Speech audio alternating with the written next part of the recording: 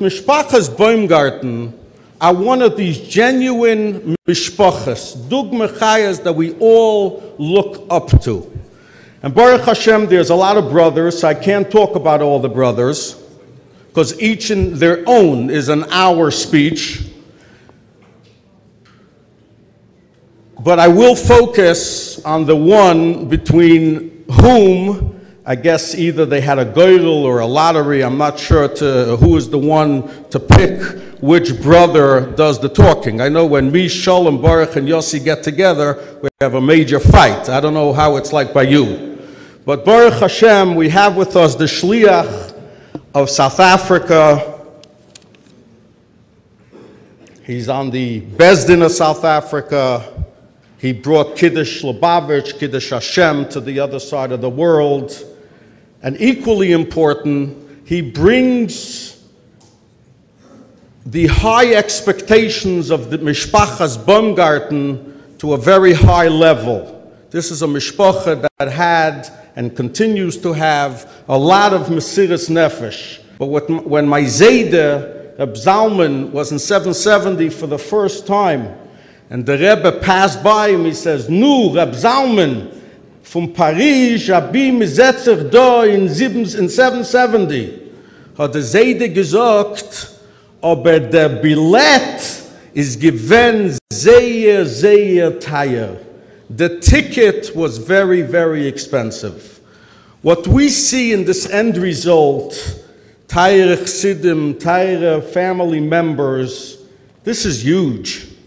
This is huge. Aber die Billett is given sehr, sehr teuer.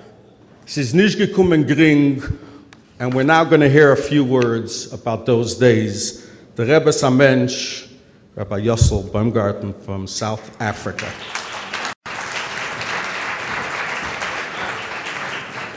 I would just want to share with you a story about my parents. As you know, that I think on 3 occasions, the Rebbe asked by a Verbringen that he wants volunteers, shluchim, to go out on shlichus. And on 2 occasions, my father put his name down, he wants to go on shlichus. And the 3rd time, he did it again, and he said in his settle to the Rebbe, "I'm prepared to go anywhere the Rebbe will send me to do any kind of work." And the Rebbe gave him an answer, and he said, "You are a shlichus in Crown Heights." So, at one time, they went on a pula in the University of Maryland, and on the way back after the weekend, my father decided, it was Motzei Shabbos, late, or Sunday night. So he says, "Let's go past 770. We just went on a shlichus, let's go past 770.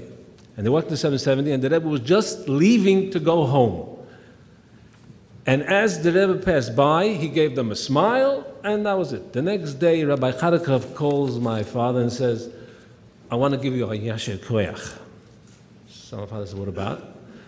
The Rebbe gave a smile. Says, it was something was going on that particular week. He says, "That's the first smile the Rebbe gave that week."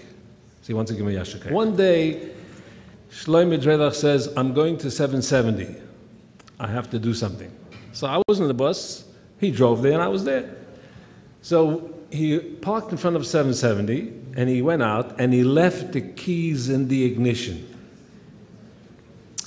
Now this was a old-fashioned bus. It was very strange and had a lot of things on it.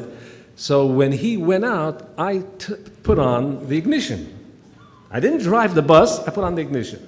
And all the dials were going back and forth, and I was paying close attention. And then sometimes when you're engrossed, you feel that somebody is watching you. So I was bending down, I pick up my head and turn around, and there the Rebbe is walking towards 770. And he's looking at me. And he passes by, and he turns around, keeps looking, and goes up the steps, and keeps looking until he goes through the door.